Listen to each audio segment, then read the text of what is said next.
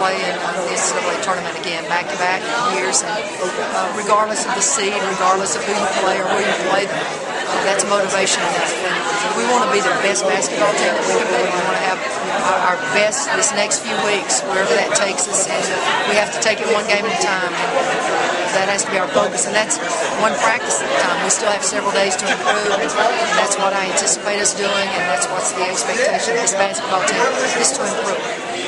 Congratulations, Alexis, on getting to the NCAA tournament. What does this mean for you as a senior, achieving your team's goal and your personal goal of getting to the NCAA tournament?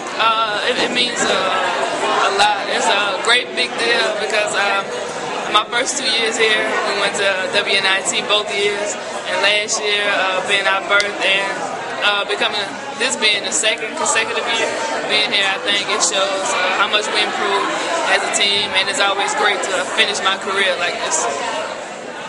Congratulations, Tashika, on making the tournament, 7th seed, playing Middle Tennessee. Just talk about your thoughts when you saw your name pop up there on TV.